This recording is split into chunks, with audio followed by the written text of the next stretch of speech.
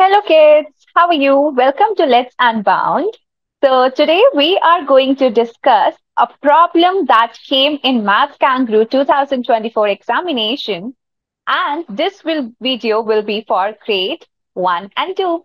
So, let's see our question number 1. But before that, I want to show you the basic outline of the examination. Now, in Math Kangaroo 2024 exam, we saw that most of the questions were from geometry. And then we had some questions from logical reasoning part, word problems, and countings, right? So, if you are preparing for Math Kangaroo exam, do keep in mind solve as many questions as you can from geometry, logical reasoning, and word problem section. Now, in word problems, it can be any operation, right? So, keep practicing and let's see our very first problem. That is, which number is inside the triangle, the square, and the circle? Now, if you will see the shape carefully, the kids, we are not having 12 as the number, right?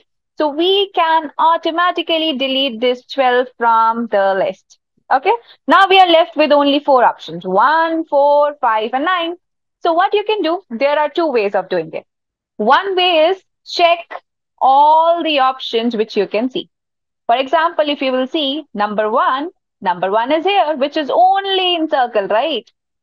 Square is not there, our triangle is not there. So that means option 1 is not correct. Oops. Now let's see option B. That is number 4. Now, if you will see number 4 is here, okay, that is in circle and the triangle, right? So it is inside triangle and the circular part, but not in square, right? It is not inside square. So that means this option is also wrong. Let's see option number C. Now, number 5, where is number 5? Here we go, number 5.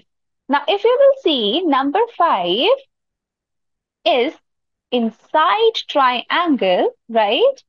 Inside square and inside circle, right?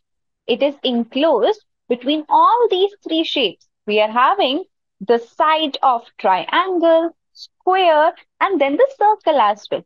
So can we say that option C is correct? Okay, but before that, let's see option D as well, right? So number 9. Number 9 is only in triangle, right? That means we got our answer. Option number C is correct. Was it easy? Yes. So let me tell you method number 2 as well. Okay. What you can do is, first of all, but by 12, we are not in the list only. But we can see that in circle, we are having numbers 1, 3, 4, 5, and 10, right? 1, 3, 4, 5, and 10 inside this circle, correct?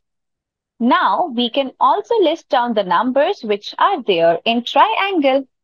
So, can you tell me? Come on, pause the video and tell me what all numbers are there in triangle. So, in triangle, we have 4, 5, 7, and number 9. Good. Okay, now let's see square. What all numbers are there in square? So in square, we are having 8, 2, 6, 7, 10, and 5. Okay, now I want you to pause the video and tell me which number is repeating in circle, triangle, and square. All three shapes. So if you will see, only number 5 is there, which is repeating in all the shapes, right? So that means 5 is our correct answer.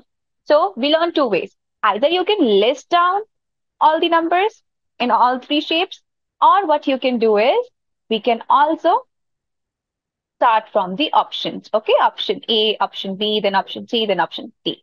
Okay, so any which way which is easy for you, you can apply that and you can solve this question. I hope it was easy peasy, right? So if you like the video, do hit that like button and subscribe to our channel. I will see you in the next video with next question. Till then, keep learning, stay safe. Bye bye.